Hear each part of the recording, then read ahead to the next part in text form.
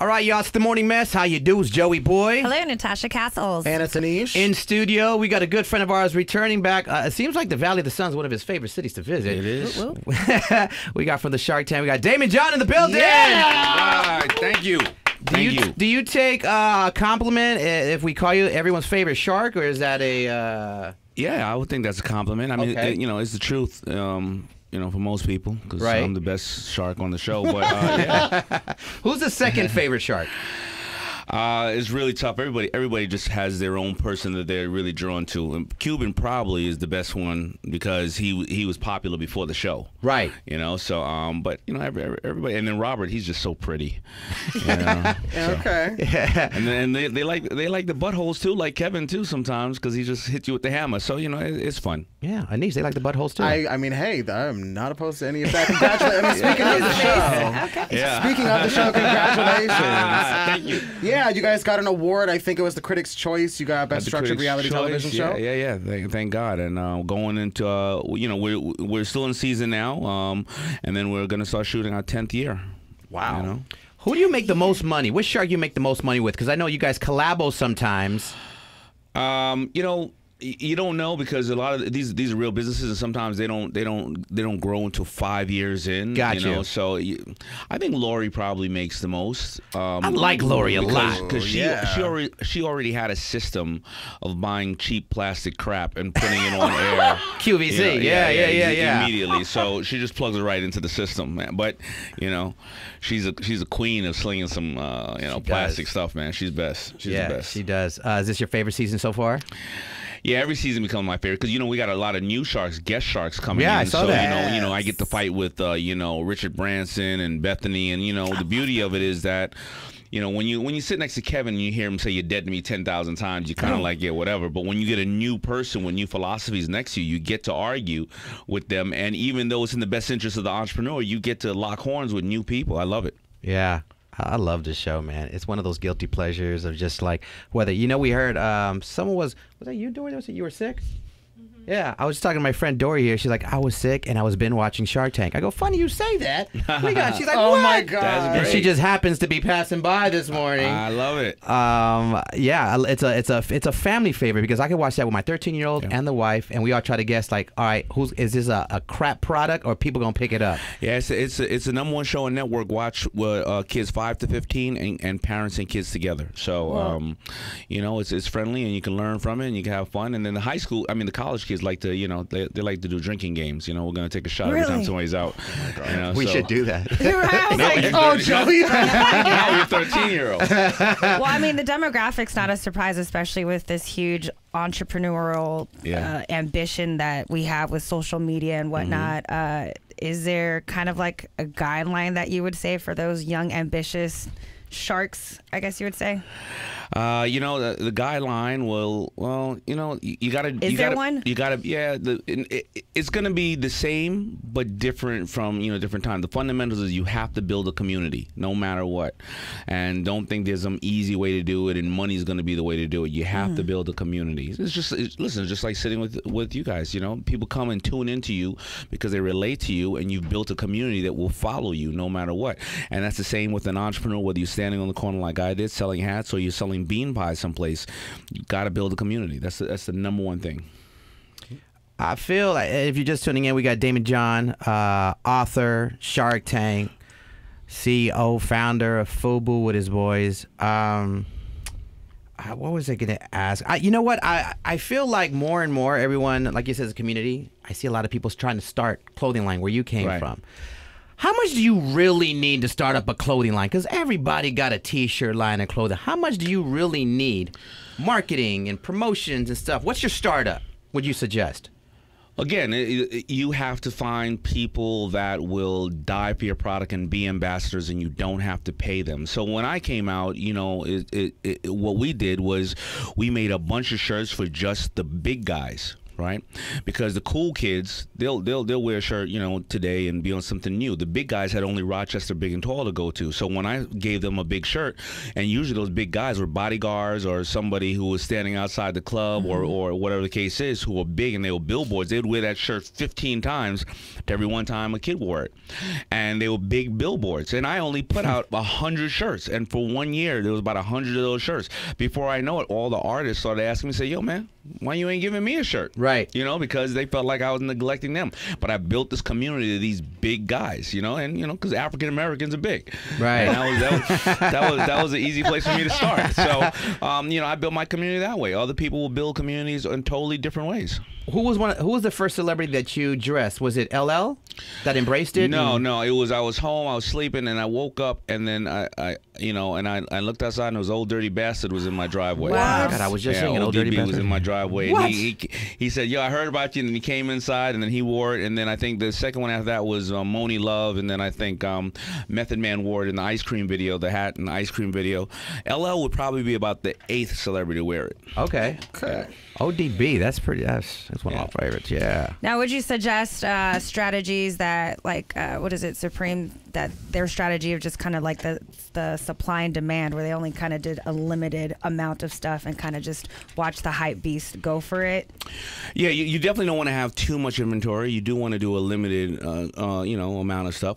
I'm glad you asked. I'm doing a limited run right now of Puma and FUBU collaboration. Let me get some cameras in here. There goes my Puma suede. Yeah. There you go. I like Check those. out the FUBU on that. So how did they reach out to you? How did that work out, the collabo? You know, they reached out to us and they said they wanted to do a limited run, and it was an honor to me because it was the 50th anniversary of the Puma suede, and it's the 25th anniversary of FUBU, and the first time we ever did a collaboration with a major company.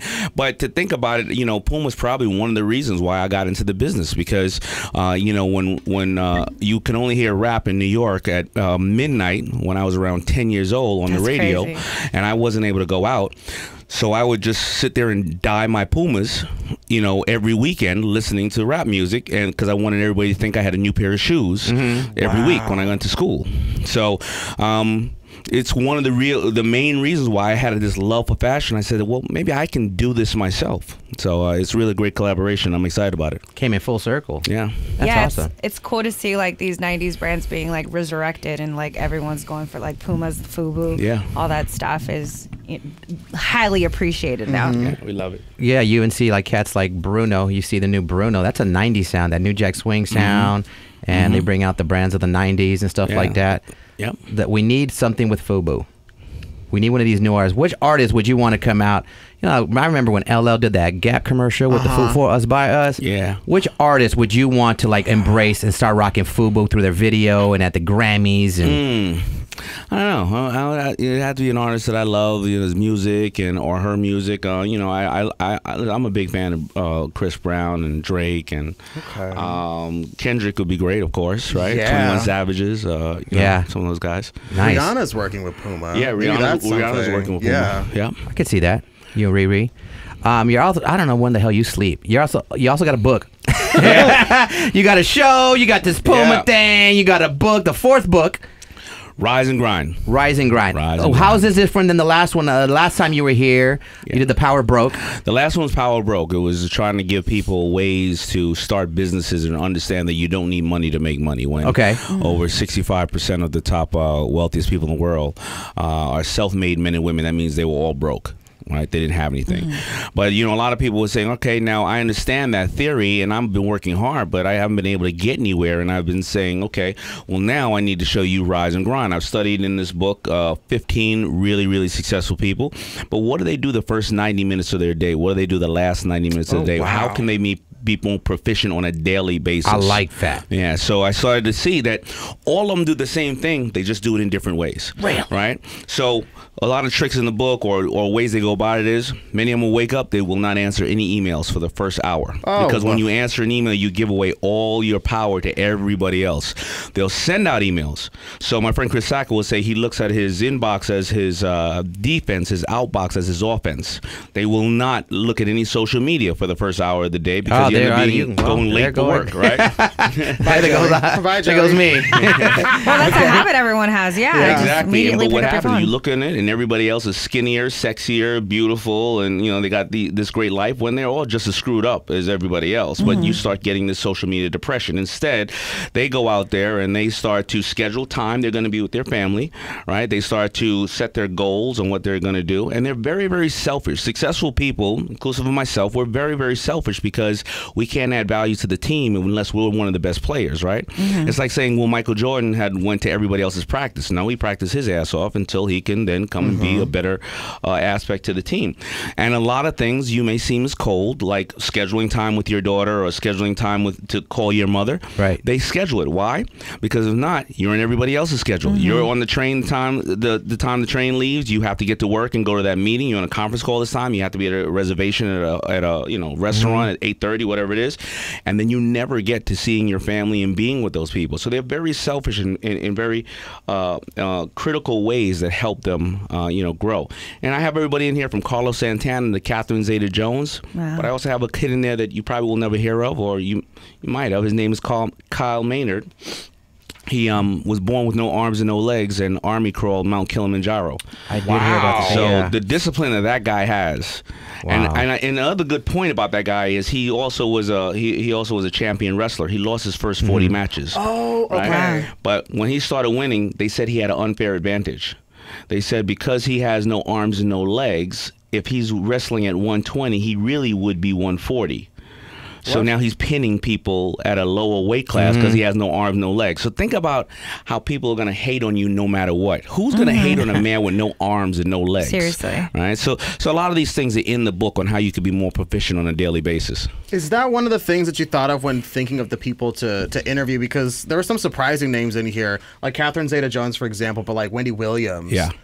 And Tyler, the creator, were you specific in who you picked for the book? Or I was very specific because I actually didn't start wanting to write a book. I wanted to go out there and say, you know what, after 9 years on Shark Tank, 60 companies in my portfolio, FUBU, I have a 2-year-old. You know what, I need to be more proficient in my life. The Daymond John at 20, acted a very different way. So I need some angles at 48 on how to be more proficient.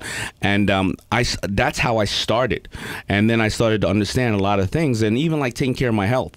I didn't ask too many questions about my health. I went and got checkups and everything else, but throughout this book, I found out I had something on my thyroid. I found out it was cancer that I had on my thyroid throughout understanding how to take care of my health and be selfish. I don't have it anymore, but it was because I was checking out this, these interviews with people and learning all these tricks on how to be more proficient, and health was one of them because we don't talk about that in business. But health is the most important aspect of business, but you'll never hear that on Shark Tank.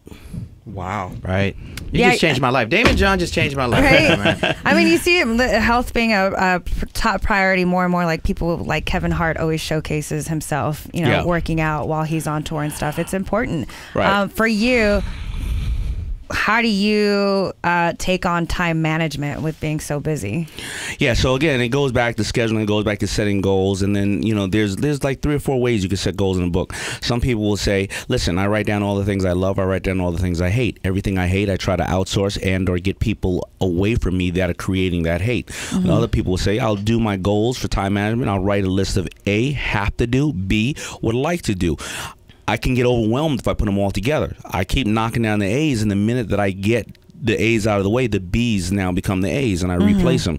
So there's probably about a dozen ways to help you with time management. And of course, the email thing and all that, that's extremely important. 15 years ago, or whatever the case is, I mean, emails were out then, but if you were walking around with mail, would you open it all day long? No. Or would you set a time from 4:30 to 5:30, sit down and open your mail? Yeah, it's one of those subconscious things that you don't notice it taking over. Exactly. That's awesome. I follow you on the gram that I'm going to stop checking as soon as I wake up because that's my fault. You have a great relationship with your daughter, with your youngest daughter. I love that because I'm a father of a 1-year-old, a 2-year-old, a 13-year-old. I got a lot of kids. Sound like me, huh? Yeah. I hear Daymond's one of his superpowers, besides making money, is dad jokes. I heard this guy my God. has a dad joke or 3. Yeah. I'm known on the show as dad jokes, but I heard you have dad jokes. I wonder who told you that. right, listen, I mean, you know, because listen, I have a 24-year-old and a 19-year-old, and they usually hang up the phone when I tell them these jokes. But I'm warming up for my daughter Minka. So there you go. Have you heard the joke about butter? Butter. Yeah. Have not. Well, it must not be spreading. Oh my There you God. go. Oh my I know God. somebody listening right now. Oh my God. I love dad jokes. All right. I I have a love whole dad. folder of email of dad jokes. Dad jokes are the best. Yeah. All right, listen. What's the most crunk bathroom to go to? What? Where? A Little John. Okay, I like that Come on. You gotta get out of here. You gotta leave after that Come one. on. Where you going, bro? Where you going? Where you going? Do you have a butthole joke? Come here, Anish. Anish, she has a butt joke here. Come on. There's no jokes about a butt. I don't have a butthole joke. I don't think. That is I gotta awesome. go deep to think about that You one. really have me.